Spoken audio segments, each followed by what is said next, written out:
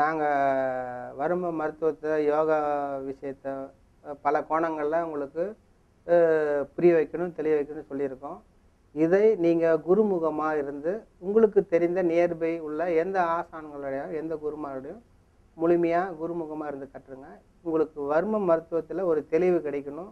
அந்த புரிதல் தன்மையில் ஒரு தேடுதல் இருக்கிறவங்களுக்கு சொல்லப்பட்ட சிறு செய்திகள் தான் இது. முறையாக குருமுகமாக கற்றுக்கிறது சிறப்பாக இருக்குன்றதை நான் சொல்ல விரும்புகிறேன். நன்றி. எல்லாருக்கும் வணக்கம். இப்போ வர்ம மருத்துவத்தில் 3 உடலாக பிரிக்கிறாங்கன்னு சொல்லியிருக்கிறேன் ஆல்ரெடி. 1 பிராணா காயம்னு சொல்லியிருக்கிறேன், 2 வாசி காயம்னு சொல்லியிருக்கிறேன், 3 சரக்காயம்னு சொல்லியிருக்கிறேன். பிராண காயம்ன்றது அன்னமய கோஷத்தில் குற்றம் வந்தால் எப்படி சரி பண்ணுன்றதுக்கு தசவாயு தட்டல் அப்படி மெத்தடை சொல்லியிருக்கிறேன். அதுக்கு விளக்கமும் கொடுத்துருக்குறேன். டெமோ அதுக்கு செய்முறை பயிற்சியும் நான் சொல்லியிருக்கிறேன். இப்போ இன்றைக்கி உள்ள பாடம் என்னன்னா வாசி காயம். வாசி காயத்தை அந்த வாசி காயம்ன்றது மனோமய கோஷத்தில், அதாவது மூளைக்கு போகிற பிரெயினுக்கு போகிற அந்த எனர்ஜி தடைப்பட்டால் அந்த மனசு சார்ந்த பிரச்சனைகள் பாதிப்பு ஆகும் அப்படின்னு சொல்கிறாங்க. அப்போ பிரெயினுக்கு போகிற எனர்ஜி தான் வாசின்னு அவங்க குறிப்பிடுறாங்க. அந்த பிரெயினுக்கு போகிற எனர்ஜியை சரி பண்ணுறதுக்குள்ள முக்கியமான ஒரு வர்ம புள்ளிகளை ஒரு 9 ஒரு இயக்குமுறைகளை அவங்க சொல்கிறாங்க. இல்லைங்களா? என்ன அப்படின்னா, இப்போ தலையில் எடுத்துக்கிட்டால் திலத்த காலம், மலர் வருமோ, ஆசான் காலம், இது 3 தலையில் உள்ள 3 பாயிண்ட்டும் பிரெயினில் உள்ள அந்த வாசியை ஸ்டிமுலேட் பண்ணி தூண்டுதல் பண்ணுது. இல்லைங்களா? மார்பு விழா மார்பில் வந்து காரீரல் வருமம், வெள்ளீரல் வருமம், அக்னிஸ்தம்பம், இது வந்து வாசியை தூண்டக்கூடிய மிக முக்கியமான பாயிண்ட் இதெல்லாம். இல்லைங்களா? காலில் ஒரு பாயிண்ட் இருக்குது. நவ வாசலில் ஓப்பன் அப் பண்ணும். நவ வாசல் பிளாக் ஆயிடுச்சுன்னா வாசியினோட ஓட்டம் நின்றுடுன்றாங்க. அந்த 9 துவாரங்களையும் இயக்க வைக்கிறத அது அந்த அடைப்பு இருந்தால் அதை நீக்குவதற்குரிய மிக முக்கியமான பாயிண்ட்டு கால் ஜன்னி வருமம். புரியுதுங்களா? காலில் இருக்கிற முக்கியமான பாயிண்ட். கையில் வந்து குருநாடி இருப்புன்னு இருக்கும். நம்ம வந்து விக்கலுக்குன்னு ஒரு பாயிண்ட் சொல்லுவோம் கையில். அது கட்டவரல் பெருவிரலில் உள்ள ஒரு முக்கியமான பாயிண்ட். இது இல்லாமல் நம்ம வாசி முத்திரைன்னு சொல்லி போடுவோம். வாசி முத்திரையை போட்டால் ஆட்டோமேட்டிக்காக இடகல்ல பிங்கல் ஓட்டணின்னு சுழிமுனையில் ஸ்ட்ரைக்டாக இயங்க ஆரம்பிச்சிடும். எப்போ சுழிமுனையில் இயங்கும் போது பிரெயினை வந்து ஆக்டிவேட் ஆகுதுன்றது அவங்களோட நியதியாக வச்சுருக்குறாங்க. இல்லைங்களா? ஸோ நடுநாடியில் சுவாசத்தை விடும் போது பிரெயின் ஆக்டிவேட் ஆகுது. அதுக்காக வாசி முத்திரையை போடும் பொழுது மூளை ஆக்டிவேட் ஆகுதுன்னு சொல்கிறாங்க. இதுக்கு டெமோ நான் ஆல்ரெடி வந்து ஃபுல்லாக தெளிவாக வந்து வீடியோவில் பார்ட் 1, 2, 3ன்னு கால் சார்ந்த வருமம், வயிறு இனவெறித்து உறுப்பு சார்ந்த வருமம், விழா மார்பு தோள்பட்டை சார்ந்த வருமம், இப்படி சொல்லியிருக்கிறேன். கை சார்ந்த வருமம், கழுத்து காது தலை சார்ந்த வருமம் பிரித்து சொல்லியிருக்கிறேன். அதில் எல்லாமே தெளிவாக இருக்கும். புரியுதுங்களா? கண் மூக்கு தலை சார்ந்த வருமம் அப்படின்னு இந்த சிலபஸ் எல்லாம் அதில் இருக்குது. இந்த 9 இயக்குமுறைகளை நீங்கள் இயக்கணும். புரியுதுங்களா? அதாவது திலத்த காலம், மலர் வருமம், ஆசான் காலம், காரீரல் வருமம், வெள்ளீரல் வருமம், அக்னி ஸ்தம்பம், கால் ஜன்னி வருமம், குருநாடி இருப்பு, இது இல்லாமல் வாசி முத்திரைகளை செய்யணும். புரியுதுங்களா? அது நடுக்கு வருமம் செஞ்சால் வாசி முத்திரை தானாக வேலை செய்யும். ஸோ கையை அப்படி தேய்க்கும் போதே கூட அது வேலை செய்யும்னு சொல்கிறாங்க. அது வாசியே ஸ்டிமுலேட் ஆகும்னு சொல்கிறாங்க. புரியுதுங்களா? இது இல்லாமல் நம்ம வந்து மனசு பாதிக்கப்பட்டது உலகாதாரமான மனிதர்களில் இது வந்து கோமா ஸ்டேஜில் இருப்பாங்க, ஆக்சிடென்ட் ஆகியிருப்பாங்க, விபத்தில் இருப்பாங்க, மெமரி ரீகால் ஆகாது, சிபி சைல்டு மூளை வளர்ச்சி குன்றிய குழந்தைகள் இருப்பாங்க. இப்போ இது மாதிரி அவங்களுக்கு வந்து பிறப்பில் இருந்து பிரெயின் இயக்கம் மட்டும் இருக்காது. அப்போ அதில் ஹைப்பர் ஆக்டிவ் குழந்தை இருக்கும், டல் பேபின்னு சொல்லுவாங்க. அதில் நிறைய கேட்டகரிஸ் எக்கச்சக்கமாக அதில் பிரிவினைகள் இருக்கும். இல்லைங்களா? பிரெயின் பாதிக்கப்பட்டது யாராக இருந்தாலும் இந்த மூளையில் வாசியினோட ஓட்டம் தடைப்பட்டிருக்குது. அந்த வாசியினோட ஓட்டத்தை சரி பண்ணுவதற்கு இது முக்கியமான இதை பயிற்சியாக சொல்கிறாங்க. இது இல்லாமல் ஓரளவுக்கு நடைமுறை உலக வாழ்க்கையில் மனிதர்கள் அவங்க வாழ்வியல் சார்ந்த சில விஷயங்களை நம்ம சொல்ல விரும்புகிறேன். இது வந்து வர்மத்துக்கோட நிறுத்திக்கலாம். வாழ்வியலோடு சொல்லும்போது அவங்களுக்கு மனசு பாதிக்கப்பட்டவங்களுக்கு அவங்க என்ன எதெல்லாம் மன இறுக்கம், மன அழுத்தம், மன உளைச்சல் இது மாதிரி சைக்காலஜிக்கலாக பாதிப்புக்கும் ஒவ்வொருத்தரும் அவங்கவுங்க கோணத்தில் அவங்கவுங்க ஒவ்வொருத்தர் காலகட்டத்தில் அவங்கவுங்க சூழ்நிலை காரணமாக மனசு பாதிப்புக்கு ஆளாவாங்க. லவ் ஃபெயிலியரு அப்படின்னு சொல்லி ஒரு சிலர் மன உளைச்சலுக்கு ஆளாவாங்க. பிஸ்னஸ் ஃபெயிலியரு இருக்கும். ஹஸ்பண்ட் ஒய்ஃபில் கணவன் மனைவி உறவுகள் பிரிது அதனால மனவேதனையில் இருப்பாங்க. ஒரு வீட்டில் இறப்பு நடந்திருக்கும், டெத் ஆகிருக்கும், அதனால் மன உளைச்சல் இருப்பாங்க. இது வந்து ஒருத்தருக்கு படிப்பு வராது, படிப்பு ஃபெயில் ஆகிருப்பார். ஒரு சிலர் தொழில் ரீதியாக வேலை கிடைக்காம கஷ்டப்பட்டுட்டு இருப்பார். இவங்களுக்கு இதுதான் பிரச்சனை எல்லாம் சொல்லுவாங்க. ஒரு சிலர் நோய் வாய்ப்பட்டிருப்பாங்க. அந்த நோயை யாராலையும் தீர்க்க முடியாது. பல மருத்துவர்களை பார்த்து நொந்து நூலாகி போயிடுவாங்க. அப்படி ஒரு எதுலேயுமே அதுக்கு தீர்வு கிடைக்காது. அந்த வேதனையை பல மாதம் பல வருடம் அனுபவிச்சுட்டு இருப்பாங்க. அதுக்கு எது தான் தீரணும், எதை தின்னா பித்தம் தின்னு சுற்றுவாங்க. இப்படி மன உளைச்சல், மன இறக்க, மன அழுத்தத்துக்கு இதுதான் காரணம் இல்லை. அவங்கவுங்க சூழ்நிலை ஒவ்வொரு காரணம் இருக்குது. இப்போ அந்த மனசை ரிலாக்ஸ் பண்ணுறதுக்கு நிறைய மெத்தடு, நிறைய டெக்னிக்கு சித்தர்கள் சொல்லியிருக்கிறாங்க. புரியுதுங்களா? அதில் நமக்கு உள்ள வர்ம புள்ளிகள் இருக்குது. அந்த மைண்டு ரிலேட்டட் பாயிண்ட்லாம் அப்போ வந்து ஃபிசிக்கலாக நம்ம உடல் ரீதியான உழைப்பு வரும்போது ஒரு மன உளைச்சல் வரும். அதுக்கு திவலை காலத்தை இயக்கலாம். புரியுதுங்களா? ஹார்ட்டு பஞ்சத்தட்டு தட்டலாம். அது மன ரீதியாக அந்த மென்டல் ஒர்க்கு இருக்கும். சில இதெல்லாம் கிளரிக்கல் ஒர்க், இது மாதிரி மனசு சம்மந்தப்பட்டது ஒர்க்கு. ஃபிசிக்கல் ஒர்க்குனா ஒரு ஜாப் முடிச்சு கொடுக்கணும், இந்த டயத்தில் டெலிவரி பண்ணணும், இந்த பொருள் இங்கே வாங்கணும், இது மாதிரிலாம் இருக்கும். இதெல்லாம் வந்து ஃபிசிக்கலாக உழைக்கும் போது ஒரு டிரைவிங் போவோம், இந்த டயத்தில் ஏறணும், அந்த இடத்துல போய் அங்கே வந்து போய் சேரணும் ஒரு இடத்துல. அப்போ உடல் ரீதியான ஒரு மூமெண்ட் இருக்கும்போது உடல் ரீதியான ஃபிசிக்கலான உடல் ரீதியான உழைப்பு செலுத்தும் போது ஏற்படுற அந்த டென்ஷன், மன உளைச்சல், இதுக்கு வந்து திவலை காலத்தை இயக்கும் போது ஃபிசிக்கல் ஃபிட்டு ஆகிடும். புரியுதுங்களா? அப்புறம் மென்டலி அவங்க சில பாதிப்புக்கு வரும்போது அந்த சைக்காலஜிக்கலாக அந்த வரும்போது திலத்த காலத்தை இயக்கும் போது அவங்க ரிலீஸ் ஆகிடுவாங்க. புரியுதுங்களா? சில இது உயிரிலே பாதிப்பு வரும். புரியுதுங்களா? அது வந்து கர்ம வினைப்படி சில இதெல்லாம் வரும். இப்போ அப்பா அம்மா கவலைப்படுவாங்க, என்ன பொண்ணு கல்யாணம் ஆலையா, அது மாதிரிலாம் இது சில இதெல்லாம் இருக்கும். அதெல்லாம் வந்து வாழ்வியல் சார்ந்து ஒரு சில கவலைகள்லாம் வரும். அதில் வந்து கொண்டைக்கொல்லி இயக்கணும். புரியுதுங்களா? உலகாதயமான இது இருக்குது. இது ரெண்டுத்துக்கும் வித்தியாசம் இருக்குது. புரியுதுங்களா? அப்போ கொண்டைக்கொல்லி இயக்கும் போது அந்த உயிர் பதிவுகளை ஆக்டிவேட் பண்ணும். புரியுதுங்களா? உலக வாழ்க்கையில் உள்ள பதிவுகளை இது பண்ணும். ஃபிசிக்கலாக என்ன ஒரு மன உளைச்சல் வந்தாலும் திவலை காலம் ஆக்டிவேட் ஆகும். அப்போ திவலை காலம், திலத்த காலம், கொண்டைக்கொல்லி, இது மூணுமே மைண்டு ரிலேட்டடான ஒரு முக்கியமான பாயிண்ட். ஏன்னா ரொம்ப பேர் மனசு என்னன்னா உடனே ஹார்ட்டை வச்சுக்குவாங்க. மனசுன்னு சொன்னால் இதயத்தை காட்டுவாங்க, சிலர்னா மூளையை காட்டுவாங்க. மூளை தான் மனசுன்னு சொல்லுவாங்க. நல்லா டீப்பாக ஆழ்ந்து கண்ணை மூடி ஒரு நிமிஷம் யோசனை பண்ணிங்கன்னா நம்ம மனசு எங்கே ஒடுங்குதுன்னு சொன்னால் புருவ மத்தியில் தான் ஒடுங்கும். புரியுதுங்களா? ஸோ ஒன்றுக்கு தொடர்பு இருக்குது. அது ஃபிசிக்கல் பாடியே மனமய கோஷம், பிராணமய கோஷம், மூணுத்துக்கும் தொடர்பு இருக்குது. அன்னமய கோஷம், பிராணமய கோஷம், மனமய கோஷம். இந்த அன்னமய கோஷத்துக்குனால பாதிப்புனால ஒரு மனம் பாதிக்கிறதுனா அது திவலை காலம் பண்ணலாம். மனமய கோஷத்தினால ஒரு பாதிப்பு வரும்போது திலத்த காலத்தை இயக்கலாம். பிராணமய கோஷத்திலான ஒரு பாதிப்பு வரும்போது கொண்டைக்கொல்லி இயக்கணும். அது உயிருக்குள்ள உடம்பு, இது மனசுக்குள்ள உடம்பு, இது ஃபிசிக்கல் பாடி. இதில் ஒவ்வொரு கோஷத்துலையும் பாதிக்க வரும்போது மனம் அதோடு சேர்ந்து பாதிக்கும். புரியுதுங்களா? உடல் பாதிக்கும் போது மனசு பாதிக்கும். இல்லைங்களா? இந்த ஃபிசிக்கலாக எல்லாத்துக்கும் இன்டர் கனெக்ஷன், ரெண்டுத்துக்கும் நேரடி தொடர்பு இருக்குது. புரியுதுங்களா? இப்போ இது வந்து பச்சை வர்மம்னு சொல்லுவாங்க. அது சைக்காலஜிக்கலாக மன ரீதியாக உளைச்சல், மன இறக்கம், மன அழுத்தம் இருந்தாலும் பச்சை வர்மத்தை கொடுக்கணும். புரியுதுங்களா? இந்த இடம் இருக்குது. திலத்து 5 விரல் மேலேனா பச்சை நேர் வருமா, அவங்க பேஷண்ட்டுக்கு வலது பக்கம், புருவ வருமத்திலேருந்து 5 விரல் மேலே. இந்த பாயிண்ட்டுக்கு பேர் வெற்றிலை காலம்னு சொல்லுவாங்க. வெற்றிலை காலத்தை இயக்குனீங்கன்னா கரெக்டாக டைரெக்டாகவே மனசை ஆக்டிவேட் பண்ணும். புரியுதுங்களா? மனசு வந்து 4 லேயராக இருக்குது. பாடியில் மனசு வந்து 4 லேயராக இருக்குது. அதுக்கு ஸ்பேர் பார்ட்ஸ் எப்படி ஃபிசிக்கல் பாடி வந்து ஜீரண மண்டலம், ரத்த ஓட்ட மண்டலம், சுவாச மண்டலம், நரம்பு மண்டலம், எலும்பு மண்டலம், கழிவு மண்டலம், இணைவிரித்து மண்டலம், நிணநீர் மண்டலம், எப்படி ஃபிசிக்கல் பாடி ஒரு 8 பாகமாக 10 பாகமாக ஒவ்வொருத்தரும் அவங்க அந்த அனாட்டமி ஃபிசியாலஜி, உடல் கூறியல், உடல் எங்களை எப்படி பிரிக்கிறாங்களோ அது மாதிரி இது அன்னமய கோஷத்தை ஸ்பேர் பார்ட்ஸ் பிரிப்பாங்க. அது மாதிரி மனோமய கோஷத்தை ஸ்பேர் பார்ட்ஸ் என்னன்னா மனம், புத்தி, சித்தம், அகங்காரம். இந்த மனசுனா என்ன, புத்தினா சித்தம்னா அகங்காரம். இது அதனுடைய இதை தெரிஞ்சால் தானே அதுலேருந்து நீங்கள் ரிலீஸ் ஆக முடியும். மனசு சைக்காலஜிக்கலாக பாதிச்சிருக்கும் போது மனசுனா என்ன, அதை எப்படி நீங்கள் அதை உள்வாங்குறீங்களோ அப்போ அதுலேருந்து நீங்கள் ரிலீஸ் ஆக முடியும். புரியுதுங்களா? ஸோ மனத்தை பற்றி ஒரு சிறு செய்திகளை உங்களுக்கு விளக்கம் கொடுக்குறேன். இந்த மனம் புத்தி சித்தம் அகங்காரத்தை கரெக்ட் பண்ணுற ஒரு வர்ம புள்ளி எதுனா வெற்றிலை காலம்.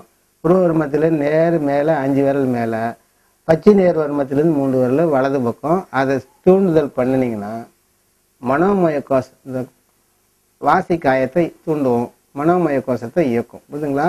அது மனம் புத்தி சித்தம் அகங்காரம், அந்த 4 லேயரையும் கரெக்ட் பண்ணுற ஒரு முக்கியமான வர்ம புள்ளி வெற்றிலை காலம். இது சைக்காலஜிக்கலாக யாரெல்லாம் பாதிச்சிட்டு இருக்கிறாங்களோ, ஒன்று பச்சை வர்மம் மனசு சம்மந்தப்பட்ட எந்த பிரச்சனையும் சரி பண்ணும், இலத்த காலம் ஆக்டிவேட் ஆகும். இது இல்லாமல் இந்த பாருங்க மூக்கு நுனியை அப்படி லேசாக அப்படி அந்த லேசாக அப்படி தொட்டு இப்படி லேசாக அழுத்துவோம். அது ஆகரண குருத்து குட்டின்னு சொல்லுவோம். அது ரொம்ப மைல்டாக சென்சிட்டிவான பாயிண்ட். அது அந்த ஆகரண குருத்து குட்டியை இயக்குனீங்கனால ஐம்புலன்களுக்கும் மூளைக்கும் உடல் கருவிகள் கை கால் இயக்கம் இருக்கு பார்த்தீங்களா, அதை வந்து தொடர்பு படுத்தக்கூடிய மோட்டார் சென்சாரி நரம்புன்னு சொல்லுவாங்க. பாடியிலேருந்து ஐம்புலனுக்கு மூளைக்கு செய்திகள் எடுத்துகிட்டு போகிறது, மூளையிலேருந்து ஐம்புலனுக்கு கொண்டு வருது. அது இயக்கம் இல்லாத போது தான் அந்த பக்காவதான் கை கால் விழுந்து போனது, ஸ்பீச் அதெல்லாம் இல்லாமல் போகிறதுலாம் எதனால அந்த மோட்டார் சென்சாரி நரம்பு இயக்கம் மட்டும் போகுது. புரியுதுங்களா? அப்போ இது உடல் பாதிக்கும் போது மனசு பாதிக்கும். அப்போ மூளையோடு உடல் கருவிகளை லிங்க் பண்ணி அதை இயங்க வைக்கிறது பாயிண்ட் எதுனா ஆகரண குருத்து கொட்டி. இதெல்லாம் மனசு பாதிக்கப்பட்டு விலாகாதமான விஷயங்களுக்கு பாதிக்கப்பட்டவங்களுக்குலாம் இதெல்லாம் கொடுத்தீங்கன்னா மைண்டு பர்ஃபெக்டாக அந்த கரெக்டான அந்த தெளிந்த நிலைக்கு வந்துடும். புரியுதுங்களா? அந்த பக்குவப்பட்டு அந்த மெச்சூரிட்டி தன்மைக்கு வந்துடும். எவ்வளோ மன உளைச்சல், மன இருக்க, மன அழுத்தம் இருந்தாலும் அந்த யதார்த்தமான அந்த இதை வந்து ஸ்டடி பண்ணி நடுநிலையில் நிற்க முடியும். சந்தோஷம்னா வானத்துக்கு பூமியும் குதிக்க மாட்டாங்க, துக்கம்னா அதே மாதிரி மூலையில் முடங்க மாட்டாங்க. மைண்டு எப்போதும் ரிலாக்ஸாக நடுநிலையை வச்சுக்குவாங்க. புரியுதுங்களா? இப்போ மனசை பற்றி சித்தர்களை மனசை கட்டுப்படுத்துறதுக்கு வழிமுறைகளில் நிறைய டெக்னிக் சொல்லியிருக்கிறாங்க. அதில் தியானத்தை மெயினாக கொண்டு வருவாங்க. மனசை எப்படி கட்டுப்படுத்துறது, வாசின்றது மூளை சம்மந்தப்பட்டது. பிரெயின் பாதிக்கப்பட்டால் அந்த வாசி காயத்தை சரி பண்ணணும்.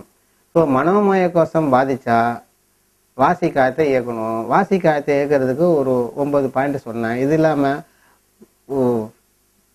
சிபி சைல்டு ஆக்சிடென்ட் ஆகி விபத்தாகி மூளை பாதிக்கப்பட்டவங்களுக்கு கொடுக்குற பாயிண்ட் தான் வர்மான்னு நினச்சிக்காதீங்க. உலகாதயமான விஷயங்களில் நிறைய பேர் சைக்காலஜிக்கலாக பாதிச்சிருக்கிறாங்க. அந்த மனம் இருக்க மனம் தான். அப்போ அவங்களுக்கு இதை எப்படி இந்த மனசை ரிலாக்ஸ் பண்ணுறதுக்குன்னு சித்தர்கள் சொன்ன வழிமுறைகளை நான் இப்போ ஒவ்வொன்றா சொல்கிறேன். எல்லாரும் மனசை பற்றி பேசுவாங்க, மனசை கட்டுப்படுத்தணும்னு. மனசுனா என்னென்னு தெரியாமல் எப்படி மனசை கட்டுப்படுத்துவீங்க? சரிங்களா?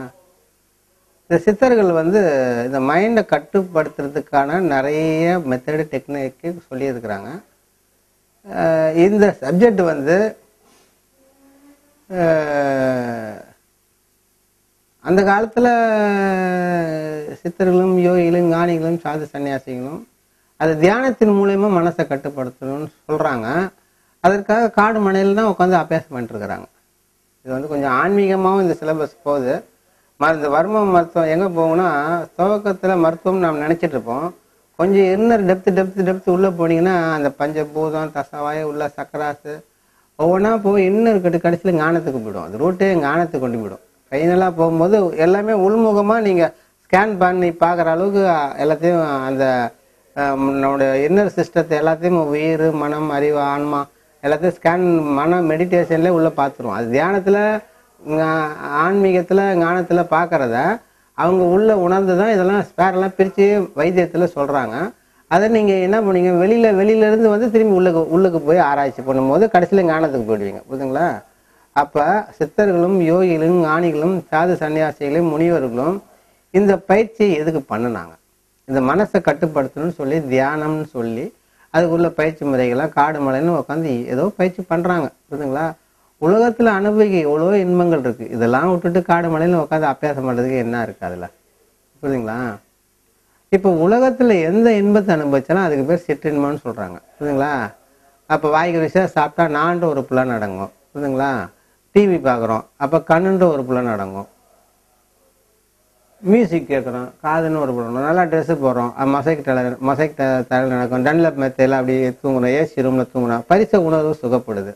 ஒரு புலன் அடங்கும் அல்லது 2 புலன் அடங்கும், மீதி புலன்லாம் சுற்றிக்கிட்டே இருக்கும். புரியுதுங்களா?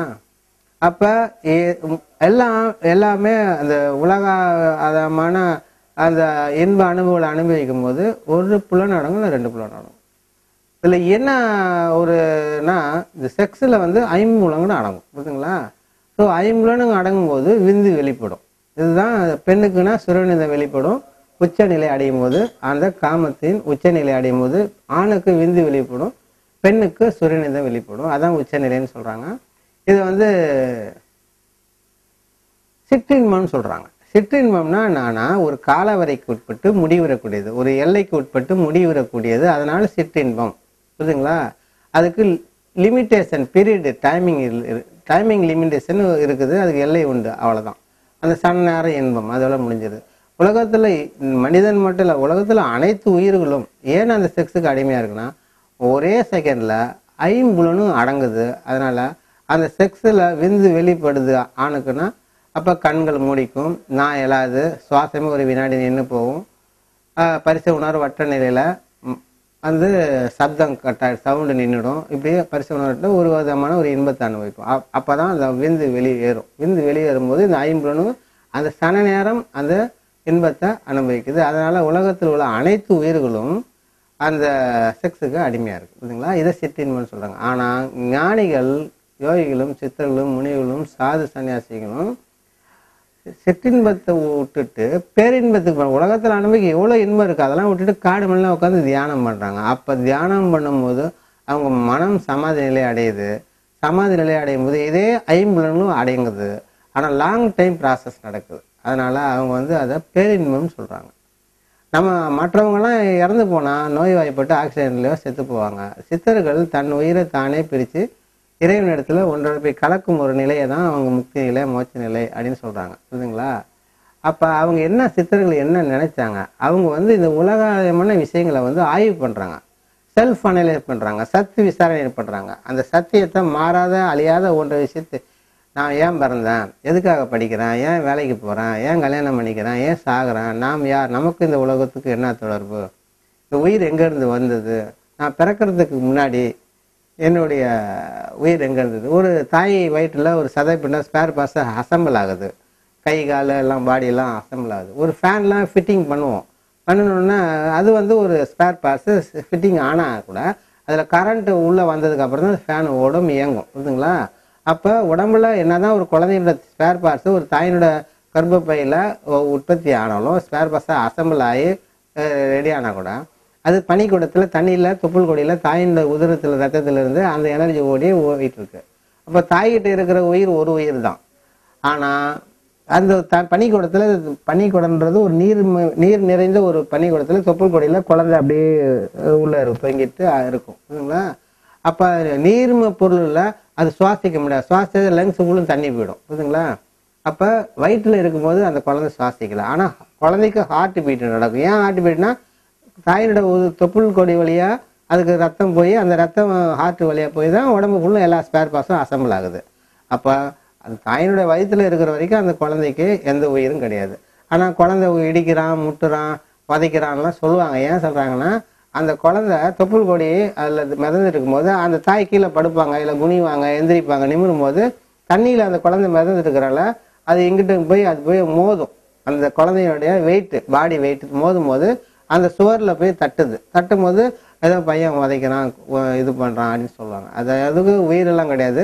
தொப்புள் கொடியில் அது நூல் முதல்ல ஆடிக்கிட்டு இருக்கிறனால அந்த பாடி போய் அந்த அந்த கருப்பை சுவரில் போய் இடிக்கிறனால குழந்தை இடிக்கிறாங்க. அங்கே உண்மையில உயிர் கிடையாது. தாய்கிட்ட இருக்கிற அந்த ஒரு உயிர் தான். புரியுதுங்களா? அந்த குழந்தைக்கு உயிர் இல்லை.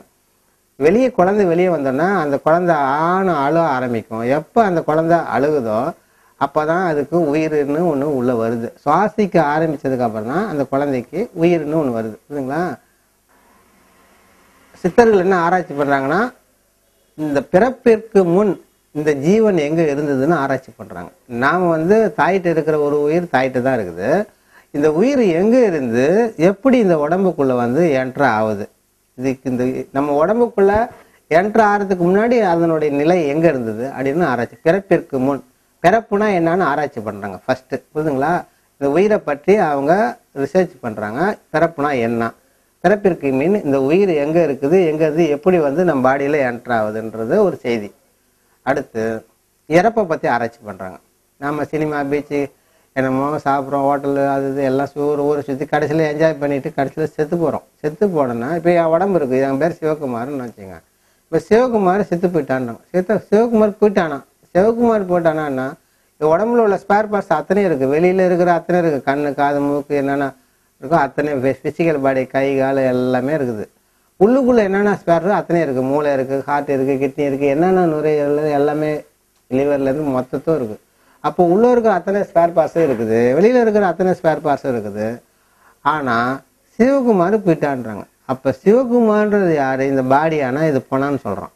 அப்போ சிவகுமார்ன்றது எனக்குள்ளே ஏதோ ஒரு சக்தி, ஏதோ ஒரு ஆற்றல், ஏதோ ஒரு உயிர், அந்த இது வந்து உடம்பு விட்டு வெளியே போயிடுச்சுன்னு சொல்லும்போது எதை அவங்க குறிப்பிடுறாங்க?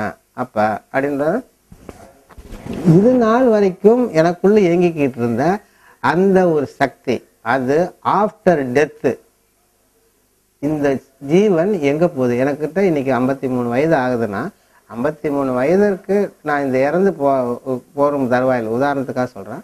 இந்த டெத்துக்கு அப்புறம் இது நாள் வரைக்கும் எனக்குள்ள இருந்து என்னை இயக்கி கொண்டிருந்த அந்த சக்தி ஆஃப்டர் டெத்து எங்கே போகுது? பிஃபோர் டெத் இந்த ஜீவன் எங்கே இருந்தது? இது ரெண்டுத்தையும் ஆராய்ச்சி, பிறப்பையும் இறப்பையும் ஆராய்ச்சி பண்ணுறாங்க. அடுத்து வாழ்க்கையை பற்றி சிந்திக்கிறாங்க. வாழ்க்கைனா என்னன்னு சிந்திக்கிறாங்க. வாழ்க்கைனா இந்த பிறப்பிற்கும் இறப்பிற்கும் இடையில் இருக்கிற அந்த இதுதான் வாழ்க்கைன்னு சொல்கிறாங்க. அப்போ பிறப்பிற்கும் இறப்பிற்கும் இடையில் இறைவன் எதை ஃபிக்ஸ் பண்ணுறான்னா அது விதின்ற ஒன்று சொல்கிறாங்க அவங்க, புரியுதுங்களா? விதினா என்ன? அப்போ விதினா அதை கர்மான்னு சொல்கிறாங்க, புரியுதுங்களா? வாழ்க்கை எதனால் நிர்ணயிக்கப்படும்? எப்படி இந்திய அரசியல் அமைப்பு சட்டத்தின் கீழ் இயங்குதோ அது மாதிரி இந்த உலகமும் பிரபஞ்சமும் இந்த உடலும் விதிப்படி இயங்குது. விதினா என்ன? நம்ம எதை செய்கிறோமோ, நல்லதை செஞ்சால் நல்லதை அனுபவிப்போம், கெட்டதை செஞ்சால் கெட்டதை அனுபவிப்போம். இதுதான் விதி, இதுதான் கர்மா, புரியுதுங்களா? இப்போ இந்த கர்ம வினைக்கு அடிப்படையில் தான் நம்ம அடுத்தடுத்து பிறவி எடுக்கிறோம். அப்போ சித்தர்கள் சக்தி விசாரணை பண்ணுறாங்க. நம்ம இந்த உலக ஆதாயமான விஷயத்தை செல்ஃப் அனலைஸ் பண்ணும்போது இந்த உலகம் வந்து இன்பமும் துன்பமுமாக இருக்குது, புரியுதுங்களா? சுகமும் துன்பமுமாக இருக்குது, இருளும் ஒளி எல்லாமே அந்த அவங்களுக்கு வந்து எனக்கு இந்த சுக துக்கம் இன்பம் துன்பம் இதெல்லாம் எனக்கு தேவையில்லை, வேணாம். இந்த நான் 100% எனக்கு சுதந்திரமாக பூரணமான முழுமையான விடுதலை எதுக்கு? இந்த உயிருக்கு ஆன்மாவுக்கு வேணும்னு எதிர்பார்க்குறாங்க. பிறந்தா இறக்கக்கூடாது, இறந்தா பிறக்கக்கூடாது, இந்த பிறப்பிறப்பிலிருந்து விடுபடணும். மீண்டும் ஒரு தாய் வயிற்றுல கருவா உற்பத்தி ஆகி இந்த சுக துக்கம் இன்பம் துன்பம் உலக மாயில ஆசா பசங்க இச்சைகளை போய் லாக் ஆகக்கூடாதுன்றதான் ஒவ்வொரு சித்தர்களுக்கும் யோகிகளுக்கும் ஞானிகளுக்கும் சித்தர்கள் அந்த அவங்க வந்து பிரின்சிபல் அதான். அவங்க கார் வேணும், பங்களா வேணும், அது வேணும், இது வேணும்னு யாருக்கு இறைவன்கிட்ட போய் கேட்கல. அவங்களுக்கு ஒன்று இறைவன்கிட்ட கேட்கறது அவங்க என்ன கேட்குறாங்கன்னா, ஒன்று இரவா வரந்தா இல்லை பிறவா வரந்தா. அதுக்காக தான் இவங்க உலகத்தெல்லாம் விட்டுட்டு காடு மலையில் உட்காந்து தியானம் பண்ணாங்க. ஏன்னா இது நிலை இல்லாத வாழ்க்கை, மீண்டும் மீண்டும் மீண்டும் பிறவி எடுத்து அந்த சுக துக்க மாயில மாட்டிகிட்டே இருக்குது. மீண்டும் பிறவி எடுக்காம பர்மனெண்ட்டாக நிரந்தரமாக இறைவனோட இந்த ஆன்மா ஒன்றரை கலந்துடணும், அதில் தான் முக்தி மோட்சம் அப்படின்னு சொல்கிறாங்க. அதற்குள்ள பயிற்சி முறைகளை தான் தியானத்துக்குள்ளே கொண்டு வராங்க. அப்போ ஃபஸ்ட்டு மனசை கட்டுப்படுத்தணும்னா தியான பயிற்சி பண்ணணும்னு சொல்கிறாங்க. அப்போது நான் இல்லை, உலகத்தில் உள்ள அனைத்து உயிர்களும் எறும்புலேருந்து யானையிலிருந்து மனிதனிலிருந்து எல்லாம் ஒரு உயிர் அல்லது ஒரு அணு, புரியுதுங்களா? அந்த ஒவ்வொரு உயிரும் அந்த ஒவ்வொரு அணுவும் அது செய்த கர்ம வினையின் அடிப்படையில் பிறவி எடுக்குது, புரியுதுங்களா? அப்போ அந்த பிறவியை ஏன் பிறவி எடுக்குதுன்னா அந்த ஊழ்வினை பதிவுகள் அது மீண்டும் மீண்டும் அடுத்தடுத்து பிறவிக்குது. நீங்கள் அந்த மொத்த பதிவுகளும் எப்போ அழியுதோ மீண்டும் அதுக்கு கர்மா இல்லை, இதுக்கு நில் ஆயிடுச்சுன்னா அப்போ அடுத்த பிறவி அதை எடுக்க வேண்டிய சூழ்நிலை இல்லை, புரியுதுங்களா? அப்போ அந்த கர்மத்தை அழிக்கணும்னா என்ன பண்ணணும்? இத்தனையோ பிறவி, நூற்றுக்கணக்கான ஆயிரக்கணக்கான பிறவி இந்த ஆன்மா எடுத்துகிட்டு வந்திருக்கு. அதில் நல்வினை தீவினை ரெண்டுதான் செஞ்சுருக்கு, புரியுதுங்களா? நல்லதை மட்டும் செஞ்சுருந்தா அதை வந்து சொர்க்கலோகம்னு சொல்கிறாங்க, புரியுதுங்களா? அங்கே போய் பிறப்போம், அங்கே நம்ம பிறவி வந்து அங்கே எடுப்போம். கெட்டதை மட்டும் செஞ்சுருந்தா நரகலோகத்தை அனுபவிப்போம், நரகலோகத்தில் பிறவி எடுப்போம். அங்கே போய் அந்த அனுபவிப்போம்னு சொல்கிறாங்க. நம்ம நல்லது மட்டும் செய்யலை, கெட்டது மட்டும் செய்யலை, நல்வினை தீவினை 2 கர்மத்தையும் செஞ்சதுனால நம்ம பூலோகத்தில் பிரிவு எடுத்திருக்கிறோம். புரியுதுங்களா? அதனால் இது 100% இங்கே இதை வந்து இன்பமும் தனியாக பிரிக்க முடியாது, பூலோக வாழ்க்கையை 100% துன்பமும் பிரிக்க முடியாது. 2 ஒன்றுக்குள்ள ஒன்று மிங்கில் ஆயிருக்கும். புரியுதுங்களா? மேடுன்னு ஒன்று இருந்தால் கண்டிப்பாக பள்ளம்னு இருக்கும். இதான் உடல் தத்துவம், இதுதான் உலக தத்துவம். சிறுசு பெருசாகவும் பெருசு சிறுசாகவும். இருள்னா கண்டிப்பாக ஒளி இருக்கும், ஒளினா இருள் இருக்கும். புரியுதுங்களா? ஆண் பெண் எல்லாமே 2 ஆனது, இன்பம் துன்பம். புரியுதுங்களா? சுகம். இப்போ என்னங்க உலகமே 2 உருவானது. அந்த அதுலேருந்து இது தனியாக பிரிக்கவே முடியாது. புரியுதுங்களா? என்னங்க ஒரு விதை போடுறோம், என்னங்க ஒரு விதை தான் போட்டோம், அதில் ஒரு செடி வருது, எப்படிங்க ஒரு விதை போட்டால் எப்படிங்க ஒரு செடி வருதுன்னு கேட்கலாம். அந்த செடி விதை கூட 2 பொழக்கணும், 2 பிரியணும், அப்போ தான் அதுலேருந்து ஒரு முளை வெளியே வரும். புரியுதுங்களா? இப்போ உலக தத்துவம் வந்து இன்பமும் துன்பமும் புரிஞ்சது கலந்தது தான். அவங்க தனித்து பிரித்து வாழ முடியாது. அப்போ அவங்க என்ன பண்ணுறாங்க, அந்த சித்தர்கள் இந்த மாயையான வாழ்க்கையிலிருந்து நிரந்தரமாக பர்மனெண்ட்டாக இந்த ஆன்மாவுக்கு உயிருக்கு விடுதலை வேணும்ன்றது தான். அந்த முக்தி அடையணும், மோட்சம் அடையணும், மீண்டும் பிரிவு எடுக்கக்கூடாதுன்றதுக்கு சில பயிற்சி முறைகளை அவங்க செஞ்சாங்க. புரியுதுங்களா? சித்தர்கள் வந்து இந்த யோக மார்க்கத்தை கொண்டாடு. இதுக்கு என்ன பண்ணுறாங்க, மனசை கட்டுப்படுத்தணும். மனசை கட்டுப்படுத்தினா தியானம் பண்ணும், மனசை கட்டுப்படுத்துறதுக்கு தியானம் பண்ணணும்னு சொல்கிறாங்க. புரியுதுங்களா? ஏன் தியானம் பண்ணும்போது ஒவ்வொருத்தர் சித்தர்களும் யோகிகளும் ஞானிகளும் சத்து விசாரணை பண்ணுறாங்க. தனக்குள்ளே ஆழ்ந்து ஆழ்ந்து ஆழ்ந்து ஆழ்ந்து அந்த அழிய அந்த விசாரணை பண்ணும்போது இயற்கை தனது ரகசியங்களை பிரபஞ்சம் ஓப்பன் பண்ண ஆரம்பிக்குது. அப்போ அந்த அவர்களுக்கு வந்த அந்த செய்திகளை அவர்கள் வேதங்களாக எழுதி வச்சாங்க. சரிங்களா? மொத்தம் 64 யோக நிலைகளை அவங்க ஒரு வேதங்களாக எழுதுகிறாங்க.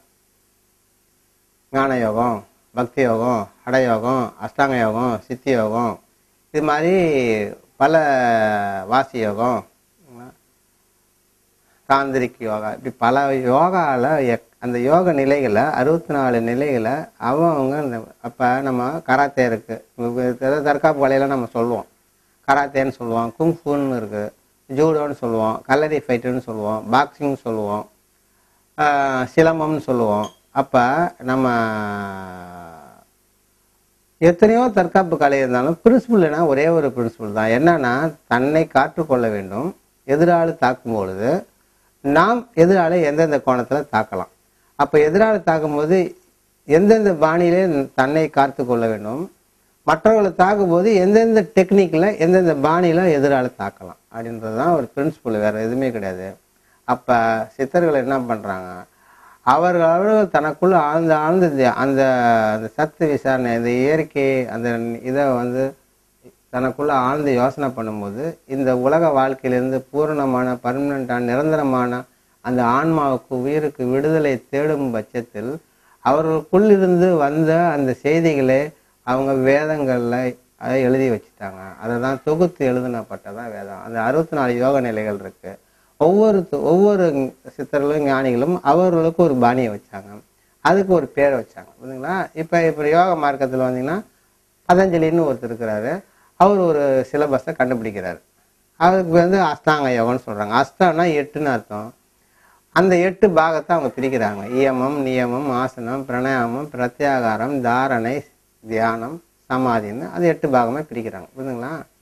இப்போ ராஜயோகம்னு வச்சுங்களேன், அது வந்து அகஸ்தியர், போகர், புலிப்பாணி, பட்டினத்தார், வள்ளலார், அருணகிரிநாதர், இவங்கெல்லாம் வந்து புத்தர், இயேசு, திருமூலர், இவங்கெல்லாம் என்ன பண்ணாங்க, இவங்க செஞ்ச பயிற்சி இருக்குது பார்த்தீங்களா, அதெல்லாம் வந்து ராமதேவர், சட்டைமணி, இவங்க 18 சித்தர்கள் அவங்களாம் என்ன பண்ணுறாங்க, உள்முகமான அந்தர்முகமான சில மனோ பயிற்சிகளை பண்ணி அந்த சூட்சுமத்தை அந்த உயிரை அந்த பிரித்து இறைவனோட ஒன்றரை போய் கலக்குறாங்க. அதுக்கு வந்து அதை வந்து ராஜயோகம்னு சொல்கிறாங்க. புரியுதுங்களா?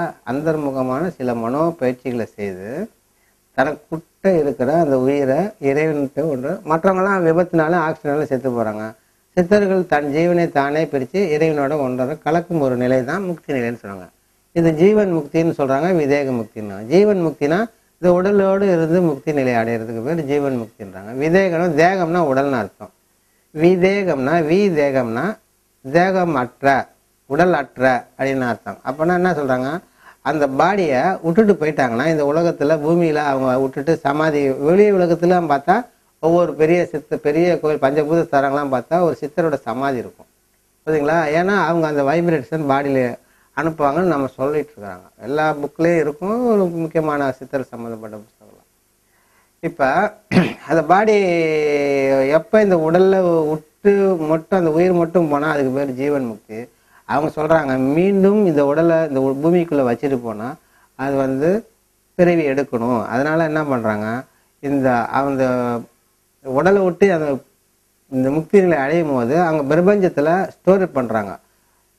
அந்த சந்திர மண்டலம், சூரிய மண்டலம் இதெல்லாம் போய் அந்த நவகிரகங்கள்லாம் போய் தனக்கு தேவையான ஆற்றல்களை அந்த சக்திகளை ஸ்டோர் பண்ணிவிட்டு மீண்டும் வந்து அவங்க சமாதி உலகத்துக்காக உலகாதாரமான விஷயத்துக்காக பூமியில் வச்சாங்க பார்த்தீங்களா, அவங்க சூட்சுமத்தில் அந்த பாடியை எடுத்துகிட்டு போய் ஜோதியாக்கி இறைவனோட கொண்டு போயிடுவாங்க. அந்த சூட்சுமத்தில் உள்ள வந்து இந்த டெட் பாடியை வச்சுட்டு போனாங்க பார்த்தீங்களா, சமாதி அடையும் போது அந்த பாடி இருக்காதுன்றாங்க. நல்ல தியானத்தில் சூட்சுமம் அந்த டெவலப் ஆனவங்க அவங்க பாடியை அந்த சமாதிக்குள்ளே போய் பார்த்துட்டீங்கன்னா அவங்க ஒன்றுமே உடம்புல இருக்காது, அங்கே எந்த ஒரு உடம்பும் இருக்காது. அது 48 நாள் அந்த உலகத்துக்காக வச்சுருப்பாங்க. அவங்க வந்து பஞ்சபூதத்தையும் அவங்க கைவல்யப்பட்டனால அவங்க ஒரு கிரியேட் பண்ணிடுவாங்க. அவங்க உலகத்தில் எந்த ஒரு பொருளையும் கிரியேட் பண்ணுற ஒரு தன்மைக்கு வந்துடுவாங்க. அதனால் ஒரு ஆன்மீக சக்தியை அவங்க வந்து அங்கே ஒரு லிங்க வடிவிலையோ ஒரு கலச வடிவிலையோ ஏதோ ஒரு ஜோதி வடிவில் ஏதோ ஒன்று அங்கே வந்து அந்த தன்மை அந்த ஆன்மீக ஆற்றல் அங்கே அந்த சமாதியில் அவங்க வச்சுட்டு போயிடுவாங்க. அது மாதிரி பெரிய பாடல் ஸ்தலங்கள்னு சொல்லுவாங்க, கோயிலில் இருக்க பஞ்சபூத ஸ்தலங்கள்னு சொல்லுவாங்க. இதெல்லாம் ஒவ்வொரு சமாதி அவரோட சித்தர்களுடைய ஒரு ஞானம் பெற்றவரோட ஒரு சமாதியில் அங்கே அவங்க இருக்கும், புரியுதுங்களா? அந்த வைப்ரேஷன் அங்கே போகும்போது அந்த இடத்துக்கு போகும்போது அவங்களுக்கு ஒரு மனையாவது ஒரு பீஸ் ஆகும், புரியுதுங்களா? அவங்க என்ன சொல்கிறாங்க, இந்த உடலை விட்டுட்டு போனால் மீண்டும் பிறவி எடுக்கணும். அதனால் உடலை ஜோதியாக ஆக்கி உடலையே ஜோதி ஆக்கி இறைவனோட ஒன்றோட கலந்துடணும் அப்படின்னு சொல்கிறாங்க. இதுக்கு உடலில் இங்கே விட்டுட்டு போகிறதுக்கு பேர் ஜீவன் முக்தின்னு சொல்கிறாங்க. உடலையே ஜோதி ஆக்கி இறைவனோட கலக்கிறதுக்கு பேர் விதேக முக்தின்னு சொல்கிறாங்க, புரியுதுங்களா? அது வள்ளலாரெலாம் ஒரு ஜோதியாக போய் கலந்துட்டாரு இறைவன்கிட்ட அப்படின்னு சொல்கிறாங்க. ஜோதி ஆகிறது தான் முழுமை நிலை, அதுக்கு மேலான நிலைன்னு சொல்கிறாங்க, புரியுதுங்களா? இப்போ அந்த முக்தி நிலை மோட்ச நிலை அடையுதுன்னா அப்போ அகஸ்தியர் 18 சித்தர்களுடைய பிரின்சிபலில் செய்கிற அந்த பயிற்சிக்கு பேர் ராஜயோகம்னு சொல்லுவாங்க, புரியுதுங்களா? உள்முகமான பயிற்சிகளை செய்யுது. ஞான யோகம்னு சில இது மெத்தட் இருக்கு. ஞான யோகம்னா என்னன்னா, அதாவது சத்து விசாரணை செய்கிறாங்க பார்த்தீங்களா, எது அழியக்கூடியது எது அழியாதது, எது மாறக்கூடியது எது மாறாதது, அதை தான் ஞான யோகத்தில் சத்து விசாரணை பண்ணுறாங்க. சத்து விசாரணை பண்ணும்போது சத்துனா சத்தியம்னு அர்த்தம், உண்மைன்னு அர்த்தம். என்றென்று மாறாத அழியாத ஒரு நமக்குள்ள ஒரு ஆற்றல் ஒரு சக்தி இருக்குது, அதை உணரக்கூடியது தான் ஞான யோகம். அப்போ எது இப்போ நான் வந்து இந்த உடல் இருக்குது, இது மண்ணை மக்கி அழிக்கப்படுது இறந்து போனால், அப்போ இது காலத்தால் அழிக்கப்படுது. எது காலத்தால் அழியக்கூடியதோ எது காலத்தால் மாறக்கூடியதோ அதெல்லாம் ஃபில்டர் பண்ணிக்கிட்டே வர சொல்கிறாங்க. இப்போ இந்த பாய் இருக்குது, இந்த ட்ரெஸ் இருக்குது, இந்த பில்டிங் இருக்குது, ஒரு 200 வருஷம் 500 வருஷம் கழிச்சா அது பால் அடிஞ்சு உடஞ்சி விடிஞ்சு போயிடும், புரியுதுங்களா? எல்லாமே காலத்தால் அழியக்கூடியது, காலத்தால் மாறக்கூடியது. எதெல்லாம் காலத்தால் மாறக்கூடிய. இப்போ நான் சிறு குழந்தையா இருக்கும்போது விளையாட்டு புத்தி இருக்கும், வாலிப தசையில் பாலுணர்வு இருக்கும், முதுமையில் விரக்தி ஆகும், ஃபிசிக்கலாக மாறும்போது மென்டலாக மாறும். இப்போ காலத்தால் மாறக்கூடியது, காலத்தால் அழியக்கூடியது, இது இல்லாமல் மாறாத அழியாத ஒன்று இருக்குது, நிரந்தரமாக எங்கும் நீக்கமர வியாபிச்சிருக்க ஒரு சக்தி நமக்குள்ளும் வியாபிச்சுட்டு இருக்கு. அதுதான் இறைத்தன்மை. அந்த இறைத்தன்மையை தான் ஆன்மான்னு சொல்கிறாங்க. அந்த ஆன்மாவை தனக்குள் உணரக்கூடிய அந்த இதுதான். அப்போ காலத்தால் மாறக்கூடியதும் அழியக்கூடியதும் ஃபில்டர் பண்ணிக்கிட்டே வருவாங்க. ஞானத்தால் சத்து விசாரணை பண்ணிக்கிட்டு உள்ளுக்குள்ளே எது அந்த ஃபில்டர் பண்ணிகிட்டே வரும்போது கடைசியில் எஞ்சி எது நிற்கும், எல்லாத்தையும் கடந்த பெண் கடைசியில் எஞ்சி நிற்கிறது ஒன்று, அதுதான் ஆன்மான்னு சொல்கிறாங்க. அந்த ஆன்மா எங்கும் நீக்கமர நினைச்சிருக்கு, நமக்குள்ளும் இருக்குது, அது மாறாத அழியாத ஒன்றை அதை உணரக்கூடிய ஒரு தன்மைக்கு பேர் தான் அது ஞான யோகன்றாங்க. ஏன்னு அந்த ஞான யோகத்தில் அந்த ஆன்மாவை நான் யாருன்றது உணர முடியல. இப்போ உயிரான்னு கேட்குறாங்க. உயிர்னா ஆஃப்டர் டெத்து உடம்பு விட்டு போயிடுது பாடியிலேருந்து. மனசானா இன்றைக்கி ஒன்று சொல்லும், நாளைக்கு ஒன்று நினைக்கும், கொஞ்ச நேரத்துக்கு ஒருக்கா மாறிக்கிட்டே இருக்குது. அப்போ மனசும் மாறிக்கிட்டே இருக்குது. உயிர் உடம்பு விட்டு அழிஞ்சது, இந்த பாடி மண்ணோட மண்ணை மக்கி அழுகி போயிடுது. இப்போ நான் யார் சிவகுமார் அப்படின்னு நம்ம சொல்கிறோம் ஒரு வார்த்தையை நான். அந்த நான் அந்த நான் நான்ன்றதை உணர்றதுக்கு பேர் தான் ஞான யோகம், வேற ஒன்றும் கிடையாது. நான் யார், அந்த நான் யாருன்னா நீங்கள் நினச்சிட்டு இருப்பீங்க நான் என் பேர் நான் சிவகுமார், நான் என்ன படிச்சிருக்கிறேன், என்ன குவாலிஃபிகேஷன், என்ன தொழில் பண்ணுறேன், யாரோட வாரிசுதாரர், அதாவது என் தந்தையோட என்ன இவருடைய பையன் இன்னாருடைய பையன், இப்போ என்னுடைய அட்ரஸோ என்னோட பயோடேட்டாவோ என்னுடைய இதெல்லாம் வந்து நான் கிடையாது. என்னுடைய பயோடேட்டாவோ அட்ரஸோ குவாலிஃபிகேஷன்லாம் என்னோட நான் கிடையாது. நான்ன்றது அந்த ஆன்மாவை அவங்க குறிப்பிடுறாங்க. இந்த ஆன்மா இருளால் மறைக்கப்பட்டிருக்கு, மாயையால் மறைக்கப்பட்டிருக்கு. அதுதான் 8 அவஸ்தைன்னு சொல்றாங்க. புரியுதுங்களா? காமம், கோபம், மோகம், மதம், ஆசை, பொறாமை, டம்பம், பொய். இந்த 8 அவஸ்தையில உலக அந்த மாயை வந்து அந்த ஆன்மை என்ற ஒளியை மறைக்கப்பட்டிருக்கிறனால அவங்க அந்த நான் யாருன்றதை அவங்களால உணர முடியல. இப்போ நான் யாருன்றதை உணரணும்னா அந்த காலத்தால் மாறக்கூடியதும் அழியக்கூடியதும் ஒன்றொன்னா ஃபில்டர் பண்ணிக்கிட்டே வந்தால் கடைசியில் எஞ்சி ஒன்று நிற்கும். அப்போ உடலா உயிரா மனமா அப்படின்னு நான் யார் இது இல்லை. அப்போ இதெல்லாம் அழியுது, இதெல்லாம் அழியுது, இதெல்லாம் மாறுது. அப்போ எது மாறாமல் இருக்குது, எது அழியாமல் இருக்கணும். அது அந்த மாறாமல் அழியாமல் எங்கும் நீக்கமிற நிறைஞ்சிருக்கு, எனக்குள்ளும் அது இருக்குது. ஆனால் அந்த ஆன்ம ஒளியை இருள் மறைக்கப்பட்டிருக்கு, அந்த மாயை மறைக்கப்பட்டிருக்கு. அந்த 8 அவஸ்தைகளால் காமம், கோபம், மோகம், மதம், ஆசை, பரம பிரேமம், இந்த மாயையால் இந்த இருளால் அந்த ஆன்ம ஒளி மறைக்கப்பட்டிருக்கு. இதை நாம் உணரணும்னா இதெல்லாம் ஃபில்டர் பண்ணிகிட்டே வரணும். அப்படியும் போது அப்போ அதை ஃபில்டர் பண்ணிட்டு கடைசியாக அந்த ஆன்மாவை அறிவதற்கு பேர் தான் ஞான யோகம்னு சொல்கிறாங்க. சக்தி விசாரணை செஞ்சுக்கிட்டே எது அந்த மாறாத அழியாதன்னு விசாரணை பண்ணி கடைசியாக உணர ஒரு நிலை தான் ஞான யோகம்னு சொல்கிறாங்க. புரியுதுங்களா? அடுத்து வந்து பக்தி யோகம்னு சொல்லுவாங்க. சதா இறை சிந்தனையிலே இருந்துக்கிட்டு இறைவனை துதிச்சுட்டு அவங்க 24 வருஷம் அந்த சதா இதே சிந்தனையில் இருக்கும்போது பக்தி யோகம் பூஜை புனஸ்காரங்களை பண்ணிட்டு அந்த கடவுளை துதித்து பாடி அந்த சிந்தனையிலே இருந்து அந்த இறையினுடைய அந்த இதுலேயே இருக்கிறது தான் பக்தி யோகம்னு சொல்கிறாங்க. கர்ம யோகான்னு சொல்கிறாங்க. கர்ம யோகான்றது பற்றற்ற நிலையில் அட்டாச்மெண்ட் இல்லாமல் தாமரையில் தண்ணி மாதிரி புளியம்பழத்தை ஓட்டு மாதிரி நம்ம காரு பங்களா வீடு வாசல் எல்லாமே இருக்கும், எல்லாம் சுத்தம். ஆனால் இது நான் எனதுன்ற போய் மாட்டக்கூடாது. இது என் காரு என் பண்டாட்டு என் பிள்ளைன்னா இறைவன் கொடுத்துருக்க அனுபவிச்சும் போகிறோம், அவ்வளோதான் முடிஞ்சு போச்சு. நம்ம செய்ய வேண்டிய கடமையில் மனைவிக்கு செய்ய வேண்டிய கடமை, பெற்றோர்களுக்கு செய்ய வேண்டிய கடமை, மாணவர்களுக்கு செய்ய வேண்டிய கடமை, அவங்க ஸ்தானத்தில் என்னென்ன இருக்கணும், சமுதாயத்துக்கு செய்ய வேண்டிய கடமைகள் பற்றற்ற நிலையில் அட்டாச்மெண்ட் இல்லாமல் அவங்க செஞ்சுட்டு அவங்களுடைய கடமைகளை முடிச்சுட்டு போவாங்க. இதுக்கு பேர் கர்ம யோகான்னு சொல்கிறாங்க. எந்தவித அட்டாச்மெண்ட்டும் இல்லாமல்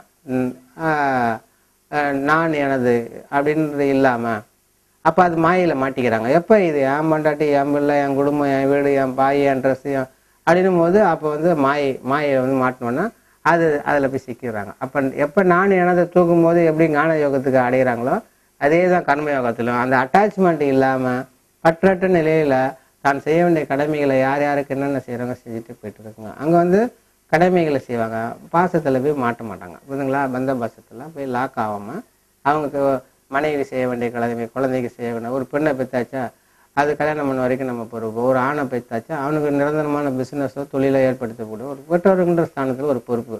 இது மாதிரி அந்த கணவன்ற ஸ்தானத்தில் மனைவிக்கு என்ன செய்யணும், சாப்பிடோ துணிமணியோ இருக்கிற இடமோ ஈவன் செக்ஸ் உள்பட அவங்கள திருப்திப்படுத்தணும். இப்போ என்னென்ன செய்யணுமோ அந்த கடமை.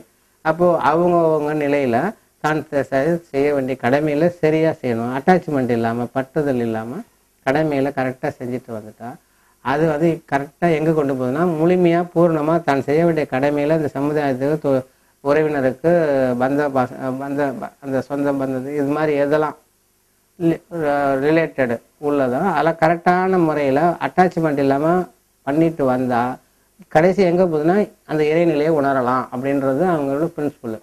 அது தாமரையில் தண்ணி மூலம் காரணம் நம்ம இந்த கார் என்கிட்ட இருக்குன்னு சொல்கிறோம், ஏதோ ஆண்டம் கொடுத்தா இருந்தால் வாழ்ந்து போகணும் அப்படி தான் எடுத்துக்கிட்டோம். நான் எனதில் போய் லாக் ஆகணும்னா அது மாட்டிக்கும். அப்போ அது அந்த அட்டாச்மெண்ட் இல்லாமல் நமக்கு செய்த கர்மங்களை கடமைகளை கரெக்டாக செஞ்சுட்டு வந்தாலும் கடைசியாக இந்த ஆன்மா இறைவனோட போய் சேர்ந்துருது. எந்த கர்மமும் அதுக்கு அடுத்த பிறவி எடுக்கிறதுக்கான ஸ்டோர் பண்ணி வைக்கல அப்படின்றது சொல்கிறேன். அடுத்த பிறவி எடுக்கணும்னா நீ கர்மா சேர்த்தா தானே அந்த எண்ணத்தை பதிவு பண்ணால் தான் திரும்பி அடுத்த பிறவிக்கே வரும். ஆனால் அந்த பதிவு ஏற்பாடாதனால அதை நேராக இந்த ஆன்மா இறைவன்கிட்ட போய் சேர்ந்துடும். இது கர்ம யோகான்னு சொல்கிறாங்க. இது மாதிரி ஒவ்வொரு சித்தர்களும் அவங்கவுங்களுக்கும் ஒரு பிரின்சிபல் வச்சுருக்கிறாங்க. அந்த பாணியில் நம்ம இப்போ சொல்ல போச்சுன்னா அந்த 64 யோக நிலைகள்னு சொன்னால் ஒவ்வொன்றுத்துக்கும் ஒரு டெக்னிக் வச்சுருக்கிறாங்க. இப்போ கராத்தே இருக்குன்னா கையை இப்படி வச்சுருக்கு, இப்படி வச்சுக்கிட்டு இப்படி அப்படி குத்துவோம். ஒருத்தர் வந்து பாக்ஸிங் இருக்குது, கையை இப்படி வச்சுக்குவாங்க, முன்னாடி மூஞ்சிக்கிட்டே வச்சுக்குவாங்க, பின்னாடி கொண்டு போய்ட்டா மூஞ்சி அடித்து உடச்சிருவோம். அப்போ கராத்தேல ஒரு மாங்காய் இருக்குது, எட்டி இப்படி கையை பின்னாடி கொண்டு போய் அடிப்பாங்க. சின்ன வயசில் நம்ம மாங்காய் அடிப்போம், இந்த ஓனா அந்த மாதிரி சின்ன இதெல்லாம் பண்ணுவோம். சின்ன விவரம் தெரியாமல் செய்கிற தவறுகள் அது. அப்போ எவ்வளோக்கு ஒரு விசை பின்னோக்கி செயல்படும் போது முன்னோக்கி உந்தப்படும் அப்படின்றது நியூட்டனுடைய இயற்கை விதின்னு சொல்லுவாங்க. அப்போ எவ்வளோக்கு ஒரு கத்தியை எடுத்து வெட்டுறோன்னா கையை எவ்வளோ பின்னாடி போதோ அவ்வளோ ஃபோர்ஸாக போய் எதிரால தாக்கலாம் அப்படின்ற ஒரு செய்தி. அப்போ கராத்தேல என்ன பண்ணுறோன்னா கையை இப்படி வச்சுக்கிட்டு இப்படி கொண்டு போயிட்டு இப்படி ஒரு பஞ்சு கொடுப்பாங்க. ஒரு ஃபோர்ஸாக வந்து அந்த குத்துது அந்த பண்ணுறதுக்காக அந்த பஞ்சுக்கு கையை எவ்வளோ பின்னாடி கொண்டு போகிறோமோ அவ்வளோ ஃபோர்ஸ் வரும்னு சொல்கிறது. இது கராத்தேல ஒரு டெக்னிக்கு, புரிஞ்சுங்களா? அதே டெக்னிக்கு இது ஒரு தற்காப்பு கலையில் ஒரு எதிராளை தாக்குவதற்கு ஒரு சிம்பிளாக ஒரு மெத்தடு.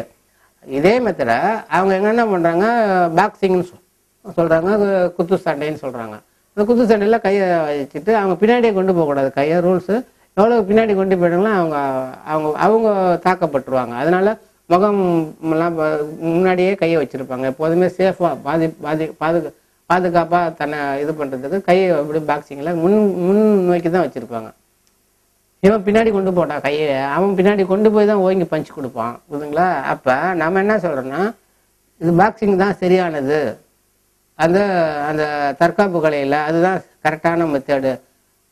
இது வந்து கராத்தே தவறுன்னு சொல்ல முடியாது, கராத்தே தான் சரியானது, பாக்ஸிங் தவறுன்னு சொல்ல முடியாது. அவர்கள் ஒரு நிலையில் அது சரியானது, புரியுதுங்களா? பாக்ஸிங்கில் இவனும் தன்னை காத்துக்கொள்கிறான், எதிராளி தாக்குறான். அப்போ பாக்ஸிங்கில் கராத்தேல தன்னை காத்துக்கொள்கிறான், எதிராளி தாக்குறான். பாக்ஸிங்லையும் தன்னை காத்துக்கிறான், எதிராளி தாக்குறான். அவனுக்கு ஒரு பாணி, அவனுக்கு ஒரு டெக்னிக். ரொம்ப பேர் சொல்லுவாங்க, நீங்கள் என்ன பச்சை தண்ணி குடிக்கிறீங்களா, சுடு தண்ணி குடிக்கிறீங்களா? ராஜயோகத்தில் இருக்கலாம் உடம்பு எப்போதும் சூடாக இருக்கணும். வள்ளலாரெலாம் பார்த்தீங்கன்னா கையே மூடிக்குவார், தலையை சுற்றிடுவார், உடம்புல உள்ள எனர்ஜி சக்தி வெளியே போகக்கூடாதுன்னு ஹோல் பாடி மூடிக்குவார், இல்லைங்களா? சூடாக குடிக்கணும், சூடு தண்ணியில் தான் குளிக்கணும், ஹீட்டு பாடியை வந்து குளிமைப்படுத்தக்கூடாதுணும். ஆனால் இமயமலையெல்லாம் பார்த்தீங்கன்னா -டிகிரியில் இருக்கும், பனி குகையில் இருக்கும், அவங்களாம் ஹடயோகத்தில் இருப்பாங்க. இவங்க ராஜயோகம். அந்த ஹடயோகத்திலலாம் ட்ரெஸ்ஸே இருக்காது, அவங்க பிராணாயாமலாம் பண்ணுவாங்க. வெறும் நிர்வாணமான உடம்புல வச்சு அவங்க உடம்பு கம்பளி இல்லை, கம்பளி நினச்சி அவங்க உடம்புல போட்டு அந்த உடம்புல போற்றி விட்டா அவங்க பண்ணுற பிராணாயாம பயிற்சியில் 5 நிமிஷத்தில் அந்த உடம்புல போட்ட அந்த கம்பளி ஈரத்துணி நினச்சி போட்டால், அந்த நீரில் நினச்சி போட்டால் அந்த கம்பளி 5 நிமிஷத்தில் காஞ்சி ட்ரை ஆகிடும். நம்ம ட்ரையரில் போட்டால் கூட அவ்வளோ காயாது, அவ்வளோ ஃபாஸ்ட்டாக. ஆனால் அப்படி எப்படிப்பட்ட ஒரு பிராணாயாம பயிற்சி, பனி குகையில் அவ்வளோ -டிகிரியில் அந்த அந்த தண்ணியில் நினச்சி கம்பளி உடம்புல போட்டால் 5 நிமிஷத்தில் காஞ்சி போகுன்னா அப்போ அவங்க அவ்வளோ மைனஸில். அப்போ அவங்க என்ன பண்ணால் அதுக்கு உள்ள உணவு அவங்க சாப்பிட்றாங்க, புரியுதுங்களா? இப்போ இது வந்து சுடுதண்ணியில் தான் குளிக்கணும், இப்போ சூடான பொருள் தான் சாப்பிடணும். அவங்க அவ்வளோ மைனஸில் இருக்குமோ அவங்க பாடி எவ்வளோ ஹீட் ஆகுது, பார்த்தீங்களா? அப்போ அந்த பயிற்சியினோட டெக்னிக்கு வேறு, இந்த பயிற்சியோட டெக்னிக் வேறு. அப்போ இது சரியா அது சரியானு சொல்லக்கூடாது. நான் ஒரு நாணயம் வச்சுருக்கிறேன், இந்த பக்கம் நான் வந்து தலை இருக்கு என் பக்கம், அந்த பக்கம் அவர் வந்து பார்க்கும்போது அவருக்கு பூ கண்ணுக்கு தெரியும், புரியுதுங்களா? பூ கண்ணுக்கு தெரியும். நான் வந்து நான் தலைன்னு சொல்லுவேன், அவர் வந்து பூன்னு சொல்லுவார். நான் தலைன்னு சொல்கிறேன், உனக்கு அறிவு இருக்கா? அவர் என்ன சொல்கிறேன், நான் பூன்னு சொல்லுவேன், உனக்கு மூளை இருக்கான்னு கேட்பார். இப்போ 2 பேரும் வாக்குவாதம் பண்ணுறோம், 2 பேரும் தானே வரும். ஆனால் உண்மை என்னான்னு சொன்னீங்கன்னா, அவர் உண்மையிலே அங்கேருந்து இடத்துல வந்து என்னை பார்க்கும்போது என்கிட்ட தலை இருக்கிறத உணர முடியும்.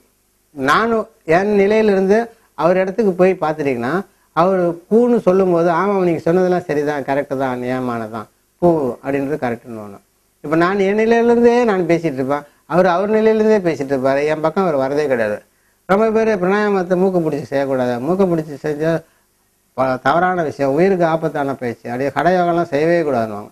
ஒரு சிலர் வாசி யோகத்தை பண்ணக்கூடாது. ஒவ்வொருத்தரும் அவங்கவுங்க கோணத்தில் ஒவ்வொரு பிராணாயாம பயிற்சி எத்தனை டெக்னிக் வச்சுருப்பாங்க. இது தப்புன்னுவாங்க, அது தப்புன்னு, அவங்கவுங்க நிலையில் அது சரி, புரியுதுங்களா? அதனால் இது சரி எது தப்புன்னு செய்யக்கூடாது. அவங்க நிலையில் போய் அதை பார்க்கும்போது தான் அது சரியாகும். நம்ம நிலையிலேருந்து பார்த்தா அது எதிராள சொல்கிறது சரியாக தப்பான்னு உங்களுக்கு புரியாது, புரியுதுங்களா? இது மாதிரி ஞான யோகம், பக்தி யோகம், அடயோகம், அஷ்டாங்க யோகம், சித்தி யோகம், இப்படி நிறையா அந்த 64 யோக நிலைகள் இருக்குது. எல்லாமே தன்னை உணரணும், இறைவன் அடையணும். இதுதான் பயிற்சியை, புரியுதுங்களா? அப்போ அவங்கவுங்களுக்கு ஒரு பாணி, அவங்களுக்கு ஒரு டெக்னிக்கு, இதெல்லாம் தொகுத்து வேதங்களால் சொல்லப்பட்டிருக்கு. இப்போ நான் சொல்ல போகிற செய்தி வந்து பதஞ்சலி என்ற ஒரு முனிவர். அவர் வந்து அவங்க கண்டுபிடிச்சா ஒரு சிலபஸ், அவர் ஒரு டெக்னிக்கு, ஒரு பாணியை, தன்னை இறைவனை அடைவதற்கு ஒரு டெக்னிக் கொண்டு வராங்க. அதுக்கு மனசை கட்டுப்படுத்துறது எல்லா யோக நிலைக்கும் ஃபஸ்ட்டு பிரின்சிபல் கொண்டு போகிறாங்க, மனசை கட்டுப்படுத்தணும். ஏன்னா மாயையில் போய் மனம் மாட்டிகிட்டு இருக்கு. அந்த மாயிலேருந்து மனம் வெளியே போனால் அதுக்கு பேர் போகம்னு சொல்கிறாங்க. அந்த மனசை உள்ளே திருப்பினா ஐம்புலன்கள் மூலிமா மனம் வெளியே போயிட்டே இருக்குது, போயிட்டே இருக்குது. ஐம்புலன்கள் மூலிமா வெளிமுகமாக போயிட்டே இருக்குது. அப்படி வெளிமுகமாக போகிறது தான் போகம்னு சொல்கிறாங்க. அதை உள்ளே திருப்பினா அது பேர் யோகம்னு சொல்கிறாங்க. உள்ளே திருப்புறதுக்கு பேர் யோகம்னு சொல்கிறாங்க. அந்த ஃபினிஷ் பண்ணிட்டா அதனோட முடிவு நிலை தான் அது முக்தி, மோட்சம், ஞானம்னு சொல்கிறாங்க. அந்த முடிவு நிலையை ஞானம்னு சொல்கிறாங்க, புரியுதுங்களா? இப்போ இந்த எல்லாருமே அந்த என்ன பண்ணுறாங்க, கடைசியாக அந்த முடிவு நிலைக்கு ஒவ்வொருத்தரும் ஒரு ரூட்டு போகிறாங்க. இப்போ இது வந்து யோகாலயம் சொல்லுவாங்க, சென்னையில் இருக்கிறாங்க. இது பலதரப்பட்ட, சென்னையிலேயே பலதரப்பட்ட இடத்துலேருந்து வருவாங்க. தமிழ்நாட்டில் இருந்து பலதரப்பட்டிலேருந்து வராங்க. இந்தியாவிலேருந்து பலதரப்பட்ட இடத்துலேருந்து, உலகத்துலேருந்து பலதரப்பட்ட நாடுகள்லேருந்து வராங்க வர்ம மருத்துவத்தை கற்றுக்கிறதுக்கு, சிகிச்சைக்கு, எல்லாத்துக்கும். அப்போ யாரோ ஒரு நபர் வராரு, நான் இந்த யோகாலயத்துக்கு வந்து இப்படி வந்து சேர்ந்தேன்னு சொல்லி நான் வந்த ரூட்டு தான் சரி அப்படின்னு அவர் சாதிக்க முடியாது, ஆணித்தனமெல்லாம் பேச முடியாது. மற்றவர் வேற ஒரு ரூட்டில் வந்திருப்பார், அவரும் யோகாலயத்தை அடைஞ்சிருப்பார். அது மாதிரி 10 பேர் 100 பேர் வேறு கோணத்தில் வேற ஒரு ரூட்டில் வந்து இந்த யோகாலயத்தை அடைஞ்சிருப்பாங்க. அதனால் நான் வந்த ரூட்டு தான் சரி, எதிரால் வந்து சரியில்லைன்னு சொல்ல முடியாது. அதனால் இறைவனை அடைவதற்கு பல மார்க்கங்கள் இருக்குது. அதில் அவர்களுக்கு ஒரு பாணிய டெக்னிக்கை கையாண்டு வந்திருக்கிறாங்க. அதனால் இவங்க சொல்லுவாங்க அது தப்பு, இது சரி, இது தப்பு, அது சரி. இது எப்போ யார் வாக்குவாதம் செய்கிறாங்களோ, உண்மைன்றது விவாதங்களுக்கெல்லாம் அப்பாற்பட்டது, அதுதான் அது அப்படின்னு சொல்லுவாங்க. அப்படின்னா அதுக்கு வேலை எதுவுமே எப்போ வந்து விவாதங்கள் முடியுதோ அங்கே நீ உண்மையை உணர்ந்துட்டேன்னு அர்த்தம். எப்போ நம்ம விவாதம் பண்ணிக்கிட்டு இருக்கிறோமோ, ஒரு ஆர்கியூமெண்ட் பண்ணிக்கிட்டு இருக்கோமோ, நாம் இன்னும் பக்குவமால, நாம் இன்னும் மெச்சூரிட்டியால், வாக்குவாதம்னா நாம் அந்த நிலையை அடையவில்லை அப்படின்னு அர்த்தம். கண்டவர் விண்டதில்லை, விண்டவர் கண்டதில்லைன்னு சொல்கிறாங்க. அது மாதிரி அந்த ஆத்மா அந்த உணர்ந்துட்டிங்கன்னா நீங்கள் வெளியே ஆர்கியூமெண்ட் பண்ணவே மாட்டீங்க. நீங்கள் அதுக்குள்ளே டெப்த்தாக உள்ளே போயிட்டே இருப்பீங்க. இந்த உலக வாழ்க்கையை விட்டுட்டு இறைவனை அடைவது தான் அந்த சிந்தனை தான் இருக்கும் போலயே வாக்குவாதம் பண்ண மாட்டீங்க. எப்போ நம்ம வாக்குவாதம் பண்ணோன்னா இன்னும் அந்த நிலையை நம்ம அடையவே இல்லைன்றது தான் ஒரு உண்மை, புரியுதுங்களா? இப்போ பதஞ்சலி அப்படின்றவர் அஷ்டாங்க யோகம்னு ஒன்று கண்டுபிடிக்கிறாரு. அவர் இறைவனை உணர்வதற்கு, ஞானத்தை அடைவதற்கு அவர் சில சிலபஸை ரெடி பண்ணுறாரு. இயமம், நியமம், ஆசனம். 3வது வந்து ஆசனம், 4வது தான் பிராணாயாமம், அப்புறம் 5 பிரத்யாகாரம், 6 தாரணை, 7 சமாதி, தியானம், 8 வந்து சமாதி. இது 8 ஸ்டெப்பு, 8 படிநிலைகளை அவங்க கொண்டு வர்றாரு. இறைவனை அடைவதற்கு 8 படிநிலைகளை, 8 பாகங்களை, 8 ஸ்டெப்ஸ் கொண்டு வர்றாரு அவர். அதில் இயமம்னா என்னன்னா நியமனம், அதை மனசை கட்டுப்படுத்துறதுக்கு ஒரு பாணியை தான் நான் இப்போ பேசிட்டு இருக்கிறேன். தியானமும் மனசை கட்டுப்படுத்தும் வழிமுறைகளும். அதில் வந்து மனசு ஃபிசிக்கலாவோ மென்டலாக பாதித்தா அதுக்கு உள்ள சில வர்ம புள்ளிகளும் நான் சொல்லியிருக்கிறேன். உலகாதாயமான விஷயங்கள் பல கோணத்தில் பலர் மனம் பாதிக்கப்பட்டிருக்கு. அதுக்கு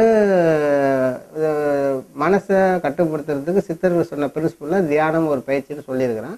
அது மாதிரி எந்தெந்த நிலைகளில் ஒருத்தரை மனசை கட்டுப்படுத்தலான்றதுக்கு தான் இப்போ நான் விளக்கம் கொடுத்துருக்குறேன். மைண்டை கண்ட்ரோல் பண்ணணும், அதுக்கு மனசுனா என்னன்னு அப்புறம் விளக்கம் சொல்கிறேன், புரியுதுங்களா?